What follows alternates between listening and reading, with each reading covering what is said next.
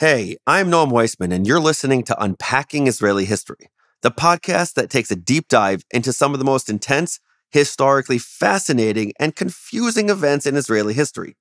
All that in just about 20 minutes. Yalla, let's do this. אנו מכריזים בזאת על הקמת מדינה יהודית בארץ ישראל. היא מדינת ישראל. We, the people of Israel, are prepared and anxious to meet the representatives of our neighbors without any preconditions. There are people in Israel and elsewhere say it's impossible to make peace between the Arabs and Israel or the Jewish people. I think they are wrong. November 2nd, 1917. Might not stand out to you, but if you've studied Israeli or really world history, it's a pretty important day. It's the day of the famous Balfour Declaration. Honestly, so much has been written about this event that when preparing for this podcast, it was easy to get lost in the sea of information. So I really want to help us stay focused here. This declaration was a huge moment in the history of the Jewish people and also the Arab world. It is part of the foundation of the disputes that never seem to go away in the Arab-Israeli conflict. Basically, the way I see it, if you want to understand Middle Eastern politics, this episode covers a pretty important topic. This quote about the declaration I came across says it better than anything else. Seldom has a single sentence constituting an international engagement provoked so much controversy and so much partisan writing as this brief letter. It's true. Even today, there are serious disputes about this document. In fact, on its centennial anniversary in 2017, there were celebrations, protests, and even lawsuits all connected to the Balfour Declaration. Bibi Netanyahu, Israel's prime minister, flew to England to have a dinner party with then Prime Minister of the UK, Theresa May, to celebrate it. Protesters in the UK and the West Bank were not so happy about this. Telling the Brits to, quote, atone for the Balfour Declaration, PA President Mahmoud Abbas said, quote, the Balfour Declaration is not something to be celebrated. The physical act of the signing of the Balfour Declaration is in the past. It is not something that can be changed, but it is something that can be made right. Different perspectives, eh? So why does everyone care so much? One of my goals as an educator is to be able to be passionate about my ideas, my views, and my beliefs without sacrificing empathy for the other. If I can hold both of these together, passion and conviction for my view and empathy for the other, I can ask others to do the same. And if we can all do this, we can lead more knowledgeable, inspired, and compassionate lives. There's no better place to try this out and demonstrate this than in today's episode about the Balfour Declaration. The question for this episode is, how did a 67-word letter from a British foreign secretary empower the Jewish people to return to their homeland after 2,000 years of exile? And what were the reactions to it? Let's start with some background. In November 1917, the world is in the thick of the Great War, or as it's now known, World War I. A brief recap of the teams in play here. Representing the Central Powers were Germany, Austria-Hungary, Bulgaria, and the Ottoman Empire. Teaming up to form the Allied powers were Great Britain, France, Russia, Italy, Romania, Japan, and the United States. During the war, the British were doing everything they could to defeat the Germans and their Ottoman allies. Foreign Secretary Lord Balfour sat down to write an important letter to one of Britain's most illustrious Jewish citizens, Lord Lionel Walter Rothschild. He happened to be the president of the British Zionist Federation. He also was a friend of Chaim Weizmann, who was a leader in the Zionist world and a world-renowned chemist. That's not just a non sequitur. It's an important fact and something we'll come back to. Foreign Secretary Balfour's letter said this, and this is the Balfour Declaration in full. Ready? His Majesty's government views with favor the establishment in Palestine of a national home for the Jewish people, and will use their best endeavors to facilitate the achievement of this object, it being clearly understood that nothing shall be done which may prejudice the civil and religious rights of the existing non-Jewish communities in Palestine, or the rights and political status enjoyed by Jews in any other country. That's it. That's the letter. Short and sweet, maybe even simple sounding, but it is not. I already have a few questions. Number one, why is Britain dishing out land to people?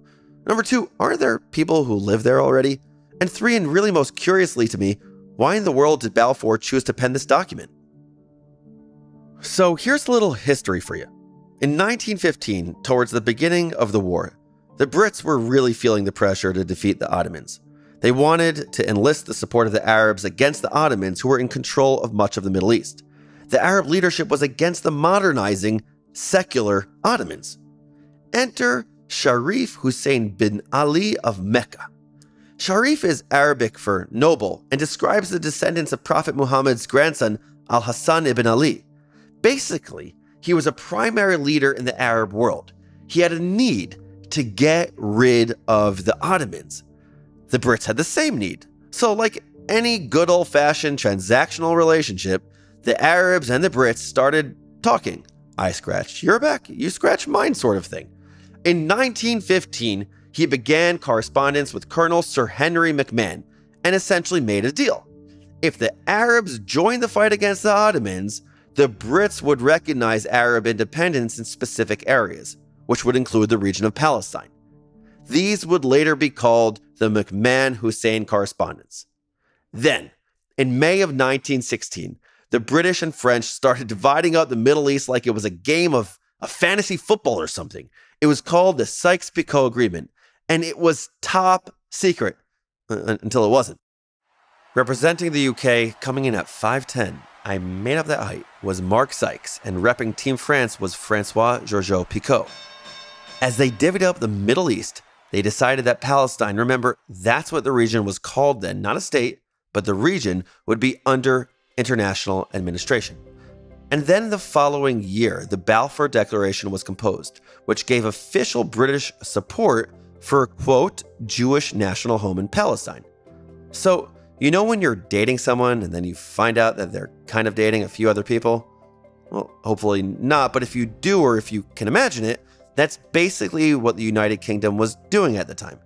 Some people look back at Britain's negotiations as deceitful, and humorously, or maybe not so humorously, refer to the land of Israel as the much too promised land, or the twice promised land, as opposed to the promised land. So why did the Brits lend their support to Zionism? Why did they get into this mess? There's lots of historiography out there, but essentially it was like a game of chess, or maybe more like Risk. Low-key fact about me, I've never played a full game, it's way too long. But first of all, the British needed help from the Russians in their war efforts, and thinking that many of the leaders of the Russian Revolution were Jewish, they hoped it would push Russia to be more favorable towards the British.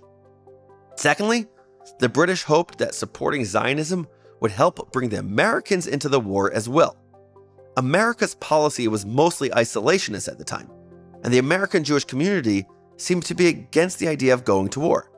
So the British thought that writing the Declaration and supporting the notion of a Jewish state to Lord Rothschild, who was well connected with Jewish leaders in New York, could have an effect on American involvement.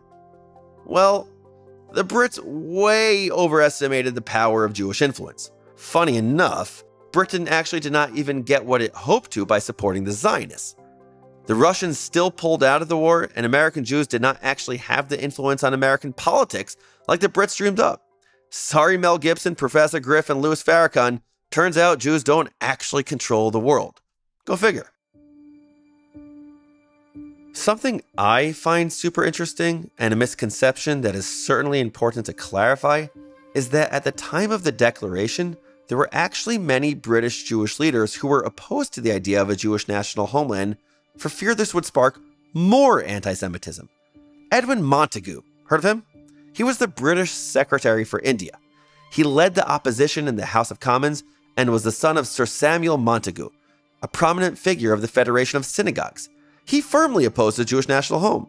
In fact, in 1914, in a community of over 300,000 British Jews, only 8,000 were members of the Zionist Federation.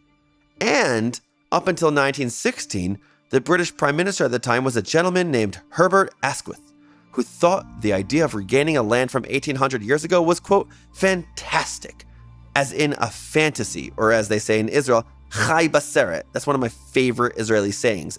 It literally means you're living in a movie, meaning it ain't happening. Anyway, In 1914, there were 85,000 Jews in Palestine, but there were also 600,000 Arabs. It just didn't seem possible. Chai baseret. So what happened? How did this letter come about, and why in the world would the Brits think this wouldn't get messy? Well, there were a few notable players to mention. Let's start with Weizmann and his acetone. Remember I mentioned he knew a thing or two about chemistry? Yeah, you heard me, acetone. Let's talk about that. So Weizmann was a brilliant chemist and a Zionist leader, who at this point had recently developed a new process of extracting acetone from chestnuts. What's so special about acetone? Forget about it being nail polish remover. It was a key ingredient for the gunpowder the British Army needed in great supply. Up until the war in 1914, it was produced from minerals imported largely from Germany. But with Germany now being their enemy, Britain had to quickly find another source of large quantities of acetone. Suddenly, Weizmann's revolutionary acetone production process was in high demand. So, Weizmann gave the British government the rights to its development without charge. In return, Weizmann was appointed director of the British Royal Navy Laboratories.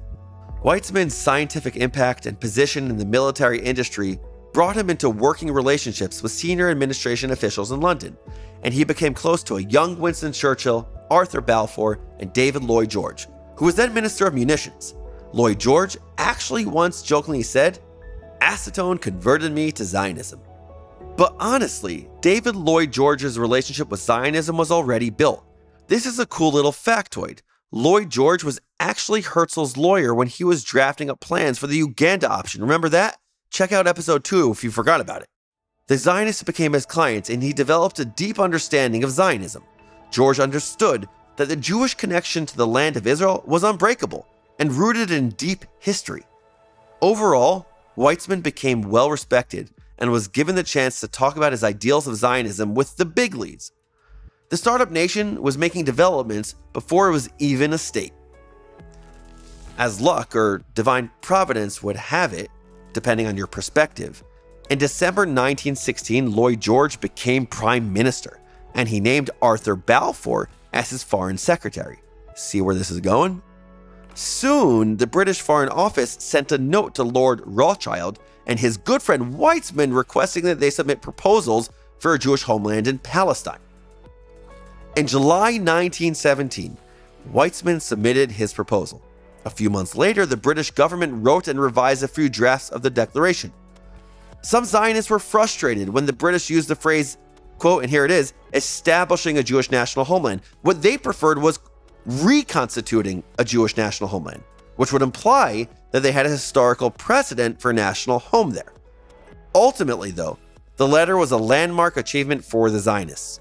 The letter promised the very thing the Zionist movement longed for, a recognition of the right of the Jewish people to establish their national home in the land of Israel, the right to self-determination.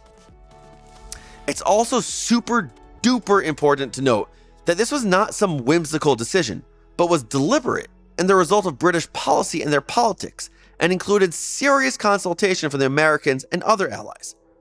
So the Zionists were good to go. The British sent a clear message of their commitment to establish a Jewish state in Palestine, right? Well, not so fast. Why does the declaration remain so significant, and why does it cause so many debates? One major reason that the declaration was so contentious is the result of its ambiguity. Many authors like Neil Kaplan and Daniel Gordis note this.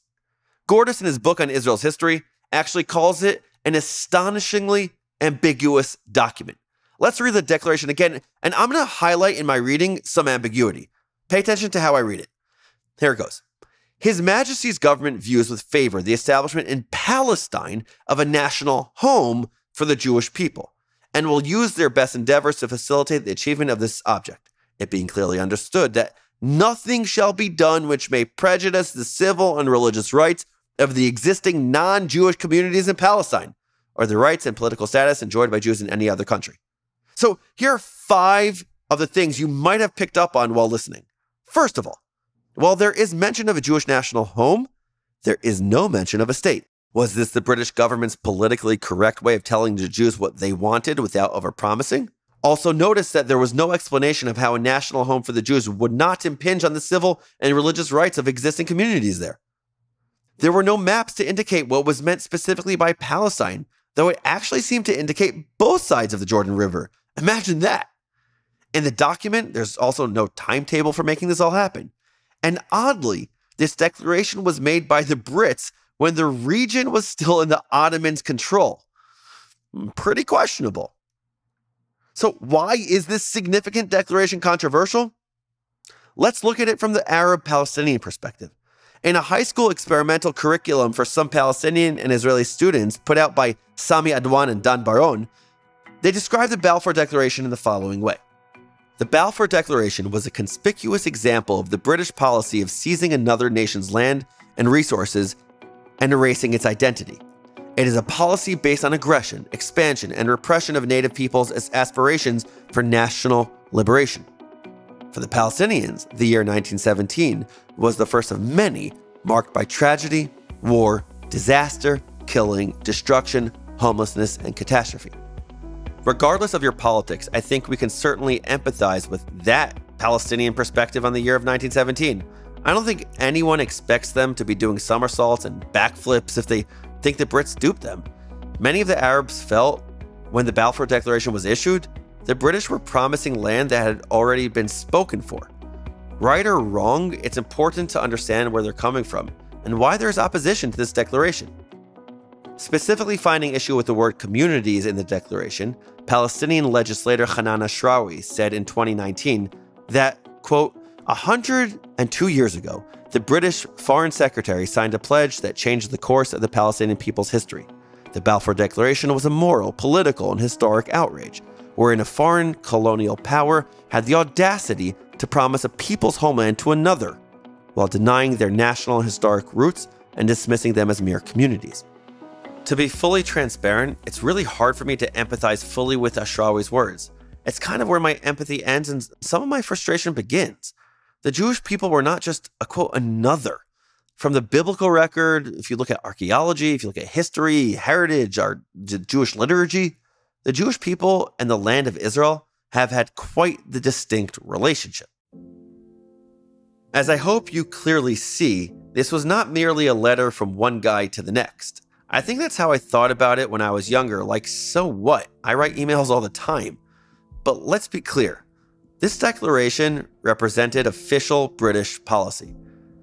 But it gets even more important.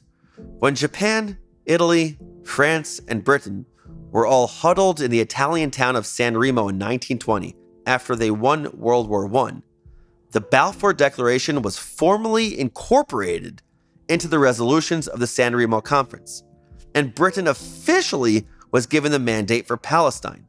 By the way, the San Remo Conference, I think, it's in my top 5 of the most underrated moments in modern Jewish history. At the San Remo Conference, the foundation for 22 Arab League states was created, and the Balfour Declaration became a legally binding doc, giving what was then called Palestine to the Jewish people. The League of Nations, which was the precursor to the United Nations, then recognized the region of Palestine, i.e. the land of Israel, as the homeland of the Jewish people.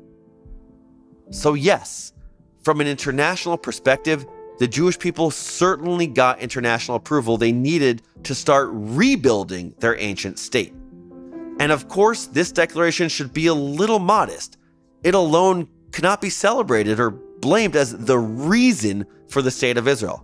The Jews were determined to find their way home before Balfour even spoke with Rothschild. But what certainly is important is that November 2nd, 1917 is a day remembered by Jews around the world as representing international recognition of their rights as a people to their historic homeland. But from a Jewish perspective, or at least from my perspective, or even for someone as avowedly secular as David Ben-Gurion, Israel's first prime minister, these declarations were always secondary to the most important document of all, the best-selling book of all time, the Bible. Ben-Gurion declared, "The Bible is our mandate. The Bible, which was written by us, written in Hebrew, in this very country. That is our mandate. Our right is as old as the Jewish people. The Jews' right to the land of Israel was not based on Balfour, but on their history, recorded in the Bible, in Hebrew, in that very land. The Balfour Declaration merely gave international recognition of this right. So, did the British create more problems than they solved by keeping the Balfour Declaration ambiguous? Perhaps. During the years of 1915 to 1917, did Britain date too many people? Maybe. What were their true intentions behind the declaration? I couldn't tell you 100%. But it certainly is important to remember that this one piece of paper can be viewed so differently by different people, and also why this document is essential to the story of the Jewish people. Here are your 5 fast facts. Number 1, the Balfour Declaration in 1917 was the first major international recognition of the right to a Jewish home in the Jewish nation's ancestral homeland. Number 2, the declaration was partly influenced by the British desire to have Jewish support during World War I, and not entirely by the British belief in Zionism. Number 3, perhaps the British would not have supported Zionism if Chaim Weizmann wasn't a chemistry savant. Number 4, the declaration was vaguely worded, perhaps on purpose, perhaps not. Number 5, for many Zionists, the Balfour Declaration is not viewed as the document that gives legitimacy to Jewish self-determination in the land of Israel. Rather, it represents the international recognition of something that the Jewish people already hold dear. Those are the facts, but here's one enduring lesson as I see it, and it comes straight out of the mouth of the former chief rabbi of the United Kingdom, Joseph Hertz. Yes, there are multiple perspectives on the declaration, and yes, at the time there were many Jews who did not support Zionism for fears of how they would be perceived by their non-Jewish colleagues.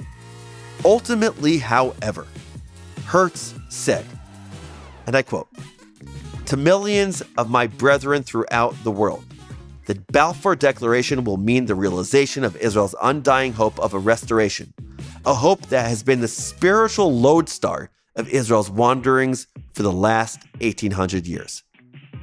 That's right. The return to the land of Israel has always been the goal of the Jewish people. And with the Balfour Declaration, this would now be possible."